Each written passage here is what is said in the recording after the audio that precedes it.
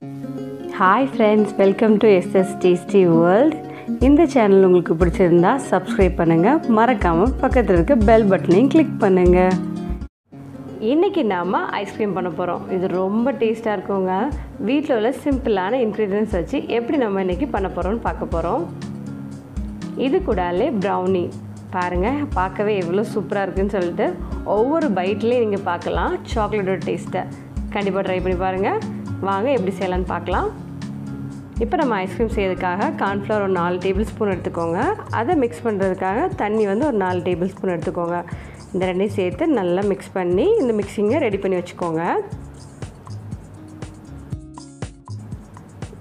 இப்போ 1 லிட்டர் பால் எடுத்துக்கோங்க. இதை நல்லா காய விட்டு இதை 1/2 லிட்டர் அளவுக்கு நல்லா காய விடுங்க. பாருங்கள், இது நல்லா சுண்டிட்டு அந்த டைமில் கண்டென்ஸ்ட் மில்க் வந்து 1 கப் போடணும். இதையும் சேர்த்து நல்லா கொஞ்ச நேரம் காய விடுங்க. பாருங்கள் எவ்வளோ திக்காயிட்ருக்குன்னு சொல்லிட்டு. இப்போ இதுவும் ரெடி, அதுவும் நல்லா மிக்ஸ் ஆகிட்டு இந்த டைமில் நம்ம ரெடி பண்ணி வச்சுருக்கோம்ல கார்ன்ஃப்ளவர் மிக்ஸ், அதை இது கூட ஆட் பண்ணணும். ஆட் பண்ணி நல்லா மிக்ஸ் பண்ணிக்கோங்க. நான் இதை வந்து இன்றைக்கி ஹை ஃப்ளேமில் வச்சு நல்லா மிக்ஸ் பண்ணி இது கெட்டியாக்கியிருக்கேங்க. ஏன்னா நமக்கு கார்ன்ஃப்ளவர் போட்டோன்னே நம்மளோட பால் கெட்டியாயிரும், அதனால் கிண்டிகிட்டே இருங்க. இப்போ நம்ம பாலோட ஸ்வீட்டை செக் பண்ணிக்கோங்க. ஸ்வீட் வந்து கம்மியாக இருந்ததுன்னா நீங்கள் கொஞ்சம் சுகர் ஆட் பண்ணிக்கோங்க. இப்போ நம்ம இதில் வந்து 1 டீஸ்பூன் அளவுக்கு வெனிலா எசன்ஸ் ஆட் பண்ணிடலாம்.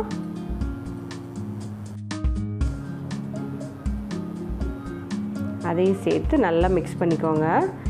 இனிமேல் இதை நல்லா ஆற விட்டதுக்கப்புறம் தான் நம்ம ஃப்ரிட்ஜில் வைக்கணும். இது நல்லா ஆறட்டுங்க. பாருங்கள், இது நல்லா ஆறிட்டு உங்களுக்கு தெரியுதா எவ்வளோ கெட்டியாக இருக்குதுன்னு சொல்லிட்டு. இப்போ நம்ம ஒரு மிக்ஸி ஜாரில் போட்டு இதை நல்லா அடித்து எடுத்துக்கலாம்.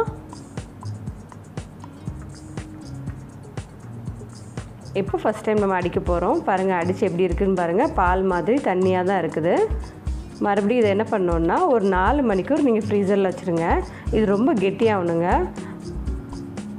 இந்த மாதிரி ஒரு டெக்ஸ்சர் வரணும். பாருங்கள், இதை நான் 4 hours ஃப்ரிட்ஜில் வச்சு எடுத்திருக்கேன். இப்போ இது ரெடி ஆகிட்டு இப்போ இதை மறுபடியும் நம்ம வந்து ஒருக்க கூட அரைக்கணும். இந்த ஐஸ்கிரீமை நம்ம எவ்வளோ தூரம் அடிக்கிறோமோ அதுக்கேற்ற மாதிரி க்ரீமியான ஒரு நல்ல டெக்ஸ்சர் கிடைக்குங்க. அதனால் மறுபடியும் இதை அடிச்சுக்கோங்க. ஒவ்வொரு வாட்டியும் அடிக்க நேரம் உங்களால் டிஃப்ரென்ஸ் வந்து ஃபீல் பண்ண முடியும். இப்போ நான் அதை மறுபடியும் அடித்து போடுறேன். பாருங்கள் எவ்வளோ க்ரீமியாக இருக்குதுன்னு சொல்லிட்டு. இது மறுபடியும் 4 hours ஃப்ரீசரில் வச்சுருங்க. பாருங்கள் எவ்வளோ க்ரீமியாக இருக்குதுன்னு சொல்லிட்டு. இன்னும் ஒருக்கா கூட அடைச்சிட்டிங்கன்னா ரொம்ப நல்லாயிருக்குங்க. இப்போ மறுபடியும் போட்டுடலாம். இது 3rd டைம், மொத்தம் 3 டைம்ஸ் போட்டுக்கோங்க. அது நல்லா கெட்டியாயிரும்.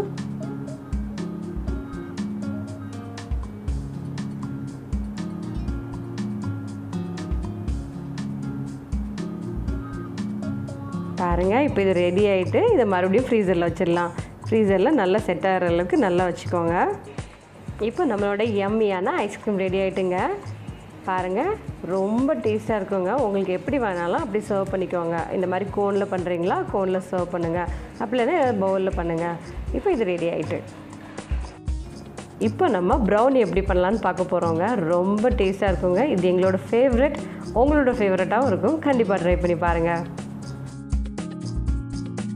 பட்டர் வந்து ஒரு 1/3 கப் எடுத்துக்கோங்க. இது நல்லா மெல்ட் பண்ணணும். இது அன்சால்டட் பட்டர். இன்றைக்கி நான் மைக்ரோவேவில் மெல்ட் பண்ணியிருக்கேங்க. நீங்கள் அப்படி இல்லைனா டபுள் பாயிலிங் மெத்தடில் மெல்ட் பண்ணுங்கள். இந்த டைமில் சூடாக இருக்கக்கூடிய டைமில் நீங்கள் வந்து 1/2 கப் அளவு டார்க் சாக்லேட் இதில் ஆட் பண்ணணும். ஆட் பண்ணி நீங்கள் மிக்ஸ் பண்ணாரும் அதோட ஹீட்டில் இது மெல்ட் ஆயிரும் சாக்லேட். பாருங்கள், இந்த மாதிரி நல்லா மிக்ஸ் பண்ணிக்கிட்டால் போதும். ஏன்னா நம்ம பட்டர் வந்து ரொம்ப சூடாக இருக்கும்.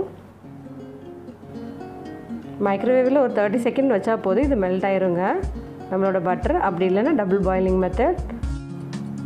இது கூட 1 டேபிள் ஸ்பூன் அளவுக்கு கொக்கோ பவுடர் ஆட் பண்ணிக்கோங்க. அதையும் இது கூட சேர்த்து நல்லா மிக்ஸ் பண்ணி எடுத்துக்கோங்க.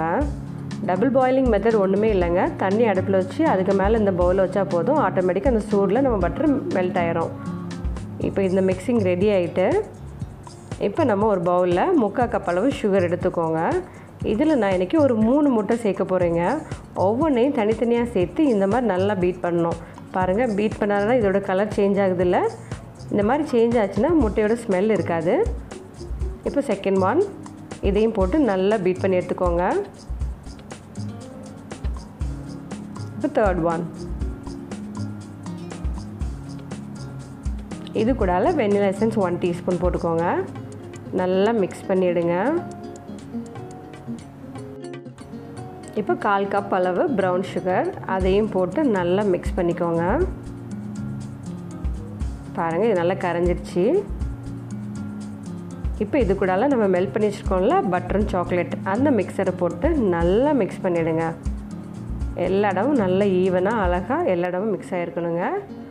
பாருங்கள், இது ரெடி ஆகிட்டு இது கூடால 1/2 கப் அளவு மைதா மாவு இன்றைக்கி நான் போட்டிருக்கேன். அதையும் சேர்த்து நல்லா மிக்ஸ் பண்ணுங்கள். கொக்கோ பவுடர் ஒரு 1/4 கப், சால்ட் வந்து 1 டீஸ்பூன், அதையும் போட்டு நல்லா மிக்ஸ் பண்ணுங்கள். சால்ட்டு மஸ்ட்டுங்க. இதோட டேஸ்ட் வந்து பெக்யூலியர் ஆக்குறது வந்து சால்ட்டு, அதனால் சால்ட் போட மறந்துடாதீங்க. இப்போ இது ரெடி ஆகிட்டு இப்போ பாருங்கள், நான் ஒரு ட்ரே ரெடி பண்ணி வச்சுருக்கேன். இதில் நம்ம ரெடி பண்ணி வச்சுருக்க பேட்டரை ஊற்றிடலாம். நல்லா டேப் பண்ணி இதோட ஏர் பபிள்ஸ் ரிலீஸ் பண்ணுங்கள். இங்கே பாருங்கள், இந்த மாதிரி ஏர் பபிள்ஸை இப்படி கூட ரிலீஸ் பண்ணலாம். ஒரு டூத் பிக்கை வச்சு இந்த மாதிரி பண்ணிக்கிட்டிங்கன்னா ஏர் பபிள்ஸ் நல்லாவே ரிலீஸ் ஆகுங்க. இன்றைக்கி நம்ம கன்வெக்ஷன் அவனில் பேக் பண்ண போகிறோங்க. இது வந்து 120 டிகிரி செல்சியஸில் 90 மினிட்ஸில் பேக் ஆகுங்க. இது IFB 30 BRC2 அவன்.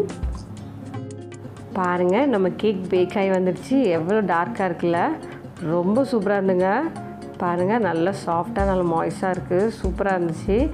இது பார்த்திங்கன்னா சாக்லேட் கேக்குக்கும் ப்ரௌனிக்கும் நிறைய டிஃப்ரென்ஸ் இருக்குங்க. ப்ரௌனி எல்லாம் கொஞ்சம் ஸ்டிக்கியாக இருக்கும், கேக்கெல்லாம் கொஞ்சம் ஸ்பாஞ்ச் டைப்பில் இருக்கும். நம்மளோட டேஸ்டான கேக்கை நம்ம கட் பண்ண போகிறோங்க. ரொம்ப சூப்பராக இருக்குங்க இந்த கேக். அதுவும் நீங்கள் பார்த்தீங்கன்னா நம்ம வீட்டில் ரெடி பண்ணியிருக்கோம்ல இந்த ஐஸ்கிரீம், அதை வந்து இதுக்கு மேலே டாப்பிங்ஸாக வச்சு சாப்பிட்டு பாருங்கள். ஓ, சூப்பராக இருக்குங்க. கண்டிப்பாக ட்ரை பண்ணி எனக்கு கமெண்ட் பண்ணுங்கள். ரொம்ப எம்மியான கேக் ரெடி ஆகிட்டு இருக்குங்க. நான் சாப்பிட போகிறேன், நீங்களும் என்னோட ஜாயின் பண்ணிக்கோங்க. கண்டிப்பாக இதை ட்ரை பண்ணி பாருங்கள்.